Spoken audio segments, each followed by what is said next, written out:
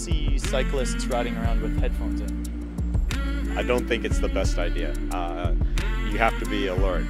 You don't often need your ears when you're cycling, but every once in a while you hear something that indicates something that you didn't see. And for safety reasons, that I think, you know, I'd like to bike and listen to music too, but if you're going to do that, I think you should do that in a park. What advice do you have for cyclists in the city?